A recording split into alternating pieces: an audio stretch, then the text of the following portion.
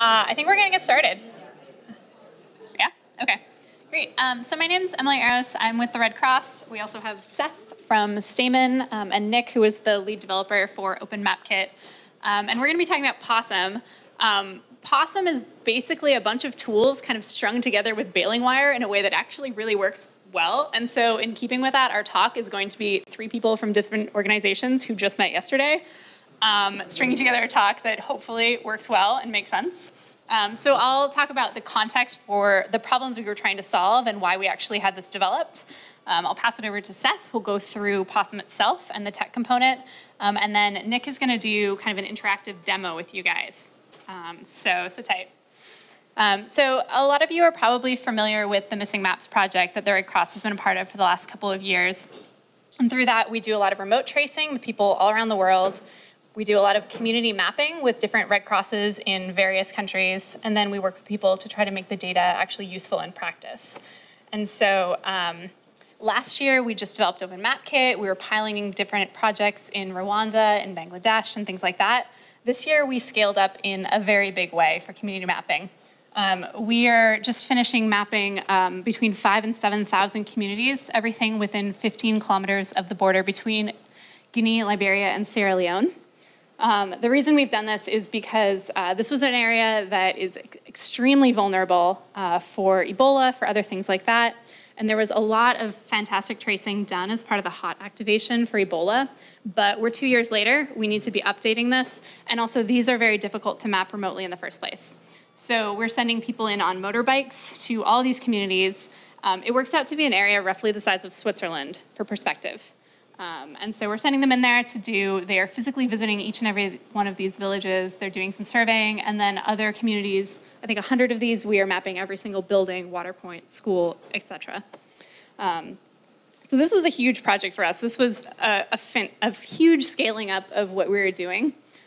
We had 4 months to do this, and so we had to kind of step back and think about, okay, what's our tool set, what's going to work here, and what do we need to innovate very, very quickly to get this done? So in the past, we do a lot of work with field papers and with OpenMapKit. So we have a paper-based solution, and we have kind of mobile phone-based. And that's been great. It works really well, but there are some limitations that we faced. For West Africa, we're working kind of from the moment we set foot in this area, we realized that this was going to be a very remote place to work and a very challenging place to work. Connectivity is a huge problem. Many of the roads are impassable to cars point blank. Other ones are only passable during the dry season, which is about 4 or 5 months.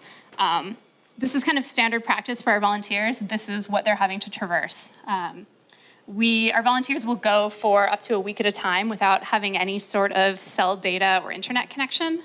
And so if they're in the field using mobile phones and things like that, we don't know if something has gone wrong. We don't know if our surveys are working. We can't do any sort of troubleshooting often for a long time.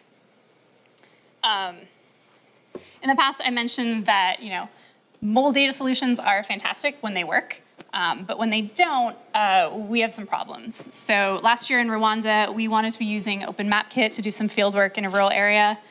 We had some problems with MB tiles at the last minute, and then we had some problems because I think it was the week after the Nepal earthquake, and so POSM was a little overloaded.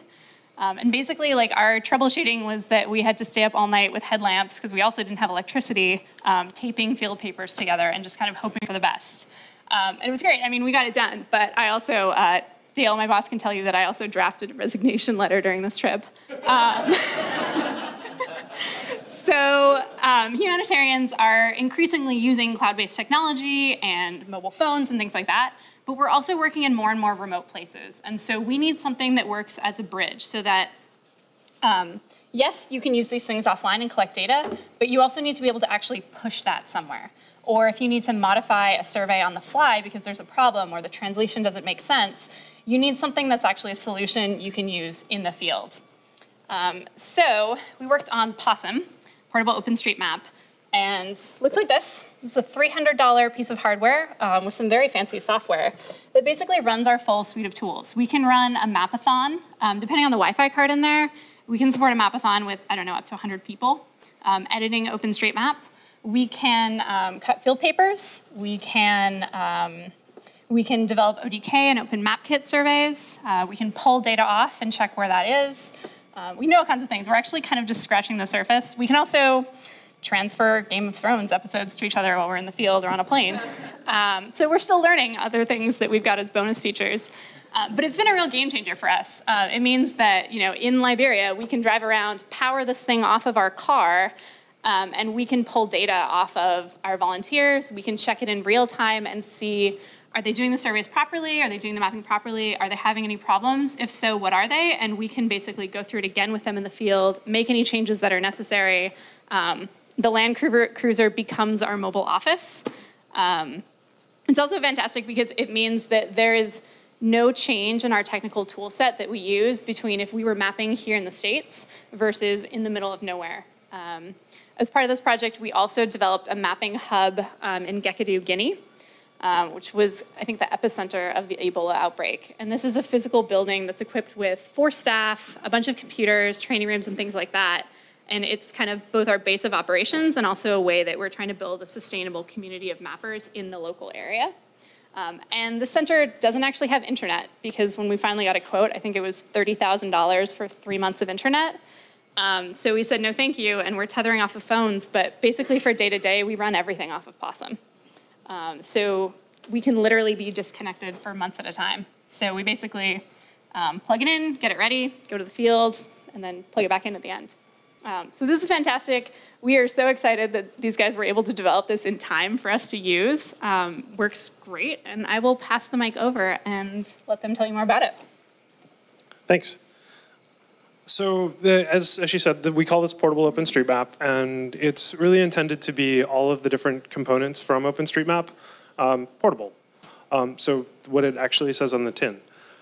I get into that a little bit more in a second when I talk about the tools that make it up. But first, a brief shout out to our sponsors and employers, Spatial Dev, who did the initial work on OpenMapKit and also worked with Stamen on POSM, and then the Red Cross for funding us all in the first place.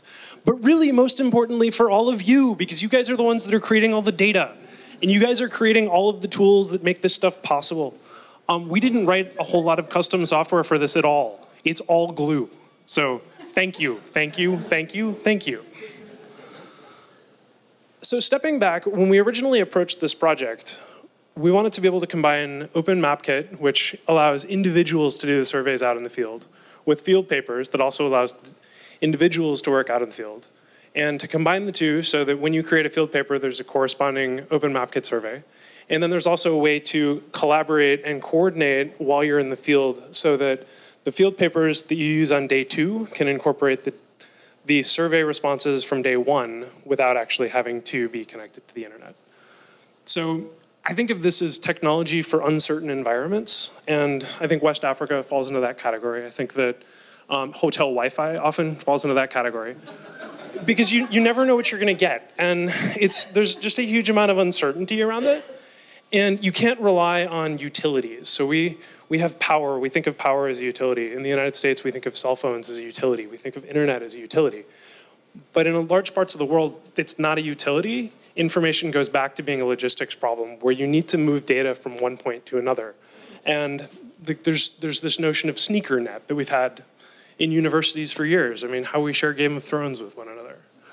And it turns out that it's also motorcycle net in West Africa, where you've got somebody that's picking up some OpenMapKit surveys on something like this is an Intel Edison, and you can run an entire Wi-Fi access point off of it and run OpenMapKit server on it to collect data.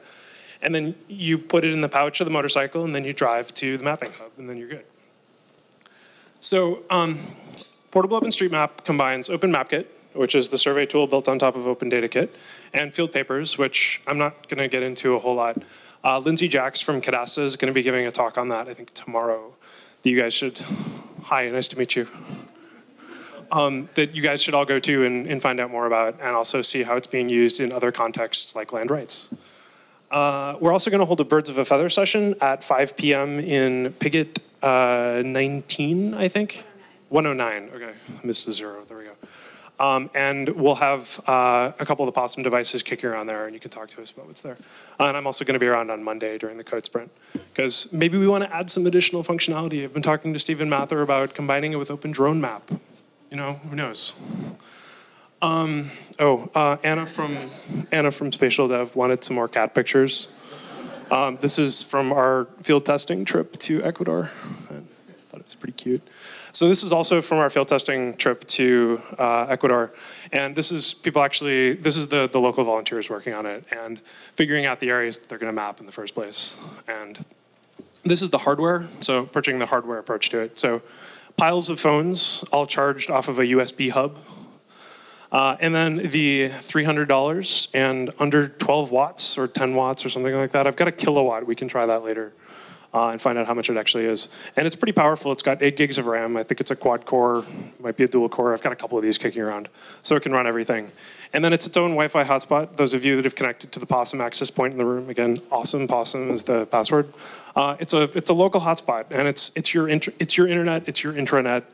And it's running actually a full copy of OpenStreetMap that contains the data intended for the area that you're editing, which means that you can create field papers and you can edit data like you normally would in ID or JOSM. And you can enhance it with all sorts of other stuff. This is a picture from the Red Cross headquarters in DC prior to the West Africa trip heading out. And over in the corner there, that's like 100 or 200 cell phones in a couple of Ziploc bags. That are being sent out. So this is the kind of stuff that ends up augmenting it and makes it sensible for their environment. So the question is it user friendly? And I would say no, it's really not user friendly. But I talked to these guys and apparently it is. So we've got a really long way to go. Partially because it's in many ways a proof of concept, but it's actually being used in the field fairly effectively. And it can be applied to other scenarios using other software and other data. There's no reason that it has to be OpenStreetMap. There's no reason that it has to be geo. It can be moving cloud services offline to be used at track meets. Talk to Jacob Lesser about that. He bought some of this hardware and is playing around with doing timing and registration and stuff like that at the track meets.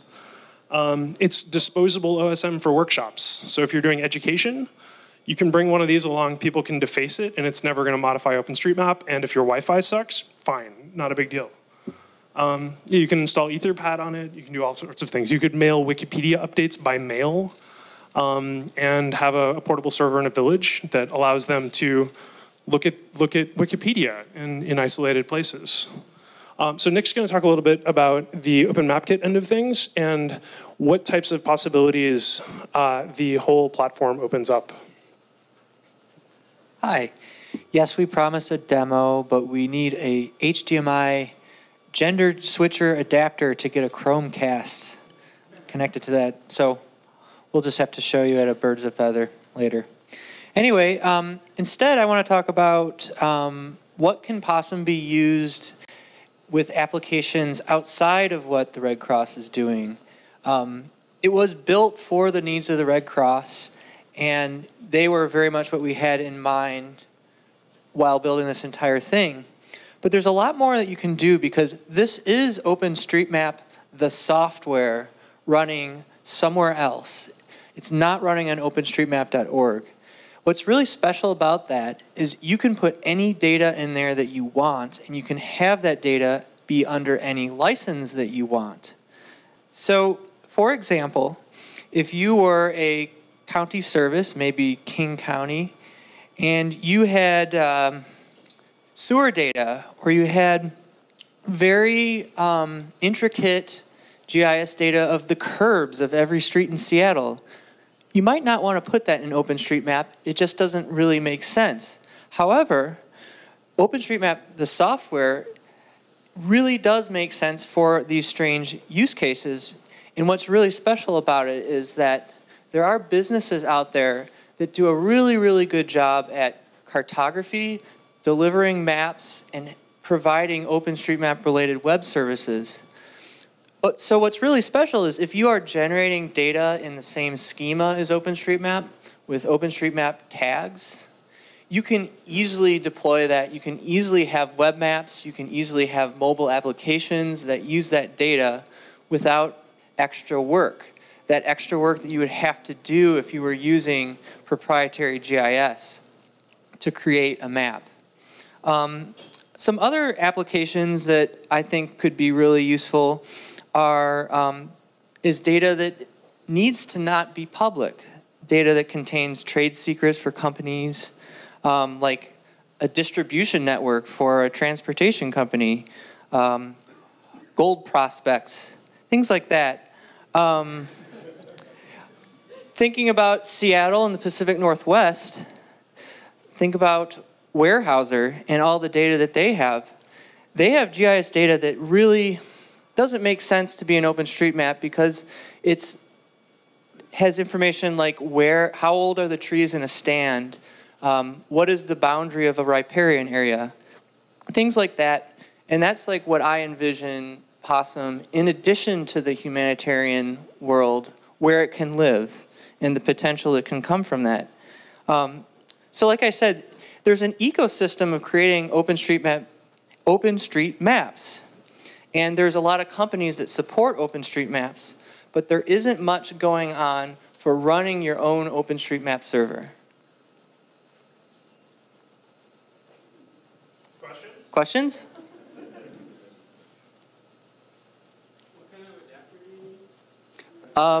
So I have a Chromecast, and you can use the cool thing about Chromecast is you can screen share your Android device, and it's a male HDMI connection, and the dongle we have here is also male, so we would need a female to female.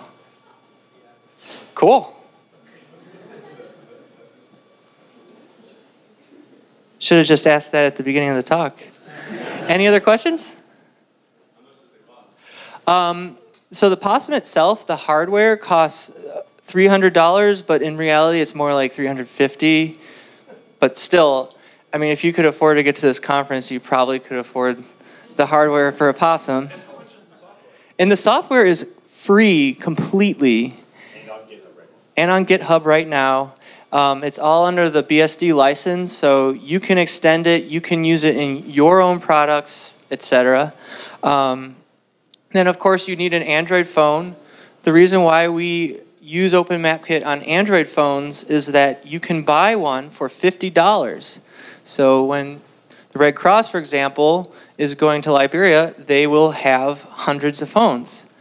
Similarly, outside of the United States, outside of Europe, everybody has an Android phone. Nobody has iPhones. So that's why that was our main goal of doing Android first. What operating system? So the POSM itself is running Ubuntu 14.04. And if you're curious about how that integrates and deploys, one of our repos is called POSM Build, and it's a suite of shell scripts that installs all of our software on that specific setup. Yes. So that's a good question about Raspberry Pi and other hardware profiles. We have used it on a lot of different devices. We've used Raspberry Pis, we've used Intel NUCs, we've used BeagleBones, etc.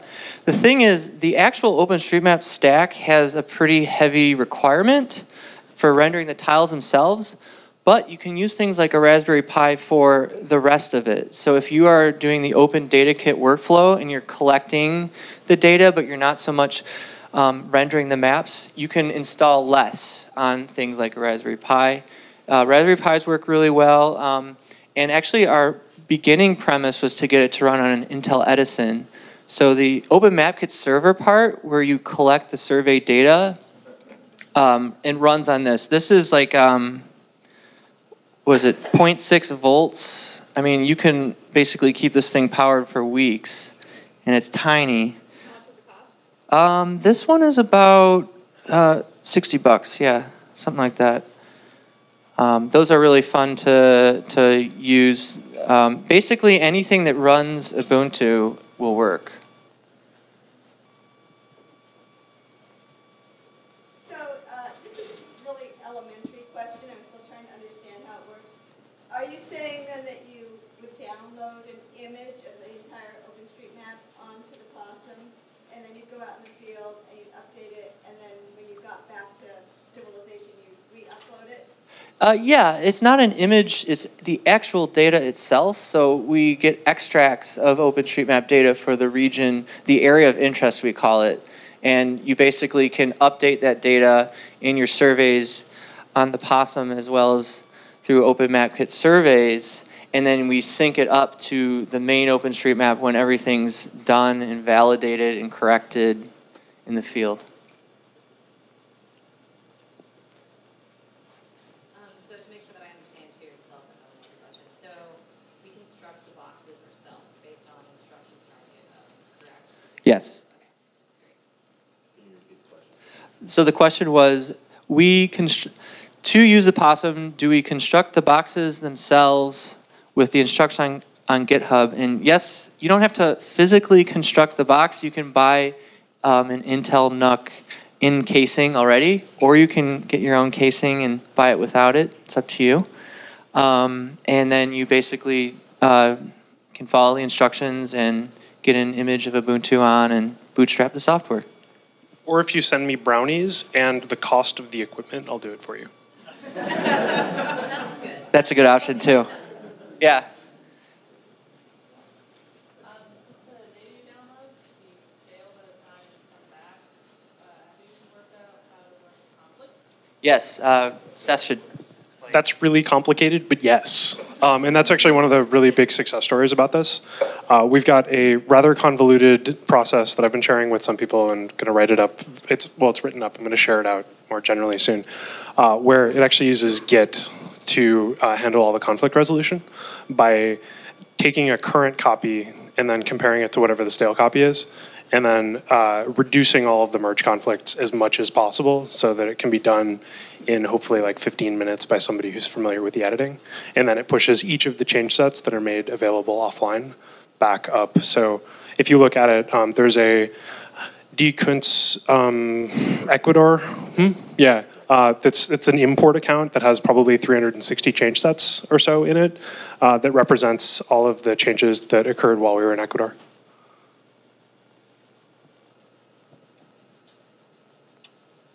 Would it be reasonable to actually lock a region for like a month or something, or is that just kind of not allowed? Definitely, yeah. Because how many people are out there anyway if there's no internet? Yeah, so the question was, can you basically lock an entire region? It would depend on the size of the region, but if it's an area that doesn't receive that many edits, there aren't going to be that many conflicts. If it is an area that receives a lot of edits, you're just going to need to do more conflict detection, but that stuff can all happen at once when you're doing the re-import.